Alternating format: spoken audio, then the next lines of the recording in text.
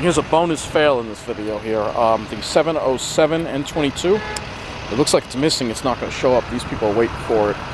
And it doesn't look like it's going to show up at all. So the next 22 will wind up being jammed as a result of that.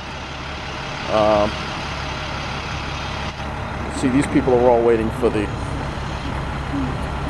They're all waiting for the 707-22, which hasn't showed up yet. I did see a bus go out of service, but the bus probably won't show up. And being that his sign is here, I have something very surprising for you, and I want you to read the link below in this video. Jack Martins wants to get rid of Transdev. He wants to void the contract and possibly bring back the MTA. At least that's what the article in Newsday leads me to believe. They had an interview. Laura Curran, she don't care about us. She's just a liar is what she is. So I guess I'm going to have to say vote for Jack Martins. Whoever is going to get rid of this horrible company, Transdev, has my vote.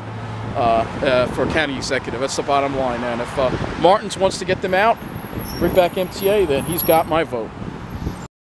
There's a 22, but it just went out of service, so I don't know if it's going to do a run back or what. But it's clear that the 707 N22 never showed up, and the following run will be crowded. And I was going to take that to go home, and now I will have to find another way back. Probably the 24. And you may ask, why don't I take the train? Well, because it costs more, and thanks to Governor Andrew Cuomo approving the minimum wage hike, I have my money is very tight now because everything costs more, thanks to Andrew Cuomo and his minimum wage hike. Jack Martins said in the article, he said that the contract has not saved the county money, and it was foolish, you know, in the long term, to get Transdev. So, and by the way, Laura Curran favors privatizing the sewer system. So Laura Curran actually probably favors this. She's really just one of these snobby rich people. Jack Martins, she's for the snobby rich people. So I guess I'm going to have to endorse Jack Martins because he said he wants to get rid of Transdev, and anyone, like I said, wants to bring back the MTA, get rid of this company who can't maintain their buses, where buses don't. Every day, buses are missing, every day, and it's not acceptable. It's not acceptable, especially when the taxpayers of Nassau and New York State wind up footing the bill for this private company, which puts profits ahead of service. It's pretty clear that we need the MTA back to operate our bus system here in Nassau County. And now it is 7:30, and the 7:30 bus, the 7:30 N22, has not arrived yet either. So something very fishy going on tonight. Again, very similar to what we experienced in Freeport the other night, where many buses just aren't showing up at all.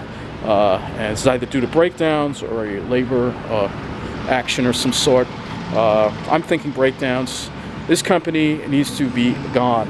Transdev is a company that has put profits ahead of people, ahead of the service, and they ask for more and more money every year. The county thought they were getting a bargain, but you can see it's not a bargain because literally we are getting ripped off by a company that cannot keep buses on the road, where runs go missing, and they still collect a lot of money from New York State, even though the county doesn't chip in much. And it all winds up going to Transdev and going abroad to France. So this is what you get with privatization of essential services, which is why I oppose privatization of essential services, and will continue to do so, and will continue to, here comes the 49, I will continue to oppose privatization of essential services, because this is what happens when you privatize essential services. Companies put profit ahead of service, and what you get are a bunch of people waiting for a bus that's probably not going to show up. And who knows, maybe the 7:30 will also be missing. And who knows, maybe the 24 will also be missing, and I'll have to take the train in the end anyway. I'm just glad I have that option. I see a bus sitting over there. I don't know what bus that is. Maybe it is broken down. We'll see in a minute. That bus might be broken down. It's very possible. I don't know why it would be parked there.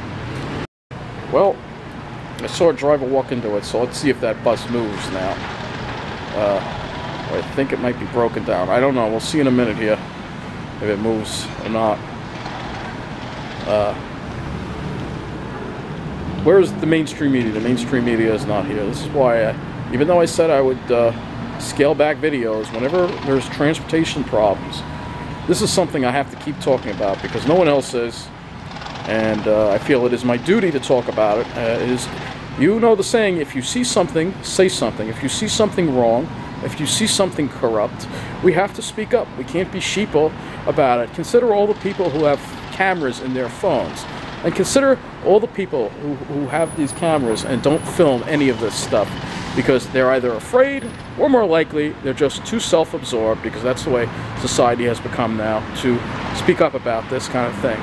So let's see if this bus moves. Looks like he just started it up. Oh, well, maybe not. That bus may be broken down. Let's see what happens here. And the 22 still hasn't showed up yet, so let's see here. This bus still hasn't moved yet. Yeah, I think that bus might be broken down. Because why would the bus park there? It makes no sense. Let's see, that looks like that is a 22 according to the sign. Oh, maybe it is on the move now. It is on the move now. All right, so it is not broken down. The driver just parked the bus there, and I'm pretty sure they're not allowed to, but they parked it anyway, because this is what this company hires. They don't train the drivers properly, and so what you get crap service with crap training, and no one gives a shit about service. And now this bus will wind up being overcrowded as a result, and late. And here comes the 22, and this is the 7:30 22. It is 7:38, and you can see the driver just took a break over there. So what was he doing? He obviously doesn't care, because these guys they're hiring don't care about the schedule. And then this guy is going to be crowded. I'm passing this bus up, obviously, because I don't want to be on a crowded bus. Most people don't, but when you ride nice, you're riding on more crowded buses that are less reliable, and guess what happens? You lose riders. And nice buses lost a lot of ridership compared to MTA.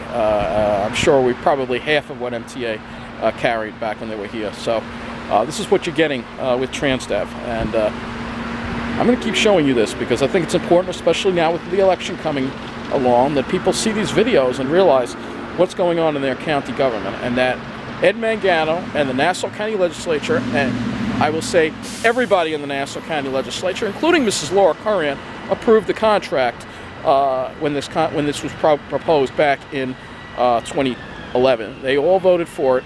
They all voted for this contract, every single one of them. And think about that. So Jack Martins wasn't on the legislature then. So all I can tell you is this. I'm tired of having to wait for buses that don't show up, and then having to pass up the bus because it winds up getting too crowded because the bus didn't show up, and then I got to wait for the next bus. So I'm tired of it. I'm tired of Transdev. I'm tired of Nice Bus. And Jack Martins, if you want to get rid of this company, you have my vote. That's all I have to say. Because I am tired of this shit. And so should you.